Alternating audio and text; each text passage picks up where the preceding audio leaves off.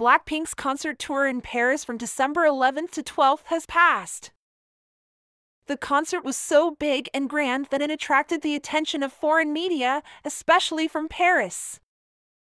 Jean-François Maynadier confirms there are 27 trucks, a team of 110 people, a lifting stage, lots of movable lights, confetti, lasers, and pyrotechnics, and half a dozen screens that open and close. Furthermore, Jean also said that this is a monumental show with a high-tech level. People from all over the world went to Paris to see them. The entire fashion and entertainment industry attended. Furthermore, the Blackpink concert tour will be held again in 2023 titled Born Pink. The concert will start at the Tokyo Dome on April 8th to 9th, then at the Osaka Dome on June 3rd to 4th in 2023. As additional information, Blackpink will also be holding a concert in Thailand again.